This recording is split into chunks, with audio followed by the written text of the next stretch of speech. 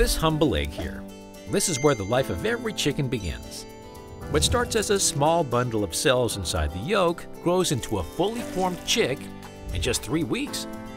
What's incredible?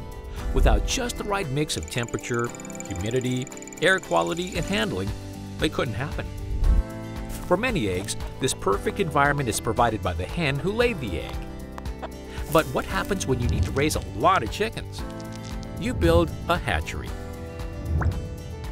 A hatchery recreates the right conditions for chicks to grow, mature, and, well, hatch on a much bigger scale.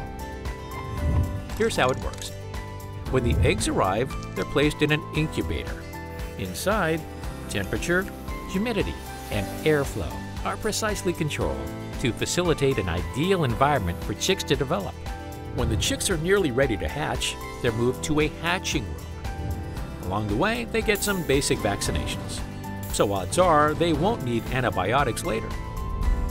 After a few final days in the hatching room, the chicks break through their shells and voila, the miracle of life. All hatcheries take their responsibility seriously, but some modern, state-of-the-art hatcheries are taking their commitment to bird health to the next level.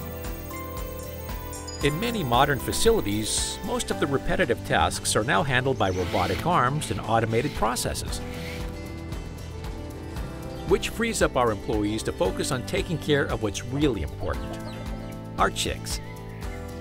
The newest hatcheries are also built with top-tier biological security in mind, to give chicks a clean, microbe-free environment. Because when chicks leave a hatchery healthy and strong, the likelihood of needing antibiotic treatment later on is reduced tremendously. Lastly, modern hatcheries are more sustainable than ever. For example, right before hatching, eggs give off a lot of heat. We're actually using that warm air to keep our incubators nice and toasty. In other words, we're recycling heat.